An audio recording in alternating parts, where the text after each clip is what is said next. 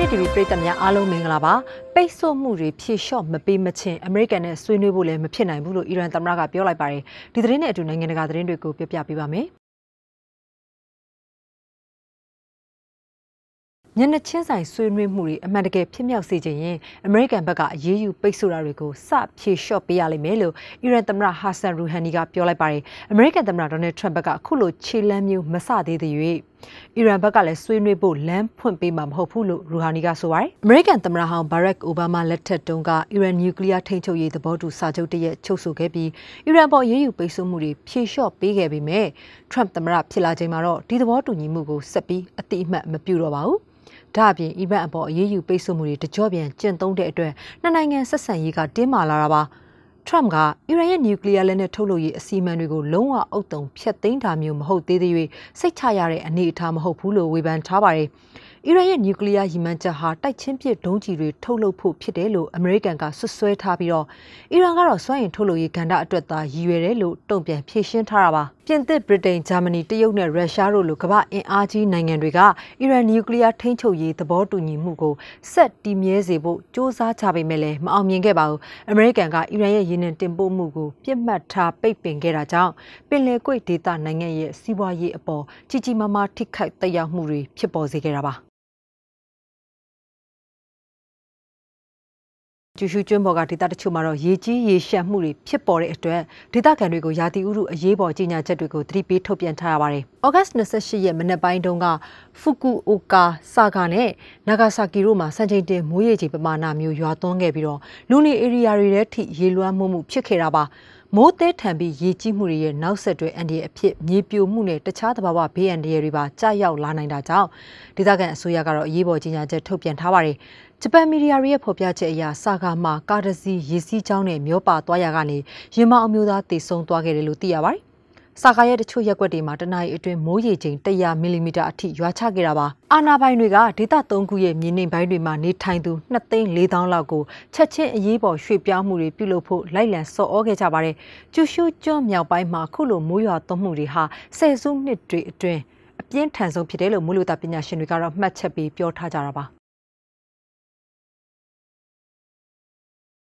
အမေရိကန်စီက F-35 တိုက်လေယာဉ်တွေဝယ်ယူရေးအစီအစဉ်ပြတ်သွားတဲ့တူရကီစီကိုရုရှားလိုအဆင့်မြင့်တိုက်လေယာဉ်တွေရောင်းချဖို့ဗလာဒီမာပူတင်ကစ조사နေပါတယ်။တူရကီဟာအမေရိကန်ရဲ့ပစ္စမမျိုးဆက် F-35 ကိုပြောက်တိုက်လေယာဉ်တွေထုတ်လုပ်မှုစီမံကိန်းအစိတ်အပိုင်းတစ်ရပ်အဖြစ်ပါဝင်ခဲ့တာပါ။ဒါပေမဲ့လည်းတူရကီသမ္မတရက်ဂျစ်တေးရီအာဒိုဝမ်က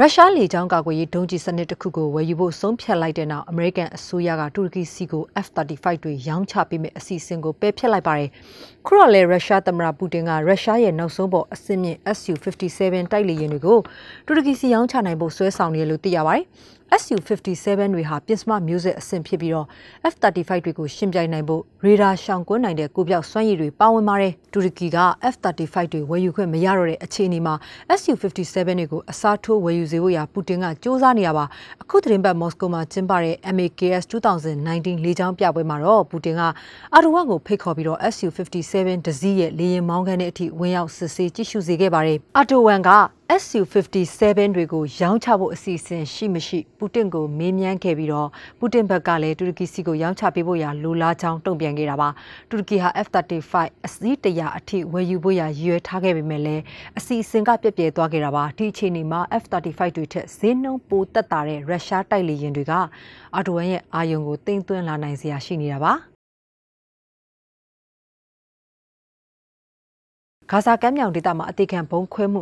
2ခုကြောင့်ပါလက်စတိုင်းလုံခြုံရေးအရာရှိ3ဦးထပ်မံတေဆုံးခဲ့ပါတယ်။ဩဂတ်29ရက်စစ်ဆေးရေးဂိတ်တွေကိုပြစ်မှတ်ထားတဲ့အသေးခံဘုံခွဲမှုတွေဟာ IS အဆက်အနွယ်တွေရဲ့လက်ချက်လို့သိရပါတယ်။ဂါဇာကိုထိန်းချုပ်ထားတဲ့ဟာမတ်စ်လက်နက်ကိုင်အဖွဲ့ဟာပြီးခဲ့တဲ့ရက်ပိုင်းတွေအတွင်း IS သစ္စာခံစစ်သွေးကြွတွေကိုဒေသအနှံ့မှာစစ်စင်ရေးတွေဆင်နွှဲတိုက်ခိုက်ခဲ့တာပါ။ဒီလိုရက်ကိုတုံ့ပြန်တဲ့အနေနဲ့ IS တွေကခုလိုအသေးခံဘုံခွဲခဲ့တာပါ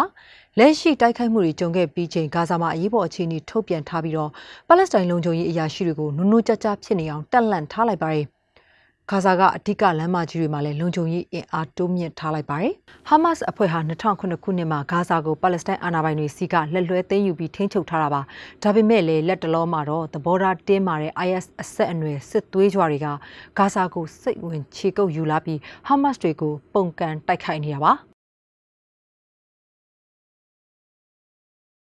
Manchester United အသင်းဟာတိုက်စစ်မှု Alexis Sanchez ကို Inter Milan စီကိုအငှားစီလွှတ်ဖို့သဘောတူလိုက်ပါပြီ။ဒီအပြောင်းရွှေ့ကိုဥရောပနွေရာသီအပြောင်းရွှေ့ဈေးကွက်ကာလမပိတ်သိမ်းမီတရားဝင်လဲထုတ်ပြန်သွားဖို့အစီအစဉ်ရှိနေပါတယ်။ Italy Serie Club Inter ဟာ United တိုက်စစ်မှုRomelu Lukaku ကိုဝယ်ယူခဲ့တဲ့အပြင်အသင်းပေါ် Sanchez ကိုပါခေါ်ယူနိုင်တော့မှာပါ။ချီလီလက်ရွေးစင် Sanchez ဟာ Inter ကိုယာတီကုန်အထိအငှားသွားရောက်ကစားပြီးတော့အပိသက်ပြောင်းမပြောင်းကတော့အသင်းနှစ်သင်းပြန်လည်ညှိနှိုင်းသွားဖို့လည်းရှိနေပါတယ်။